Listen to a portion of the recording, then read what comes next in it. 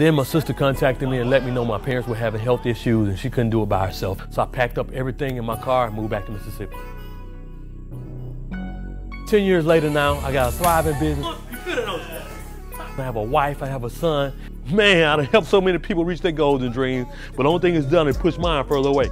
About 3 months ago, I lost my biggest support, my dad. And I told him that I was gonna get back to fighting. I don't care if it kills me, I'm getting back out here, I'm gonna get it done, and nothing's gonna stop me.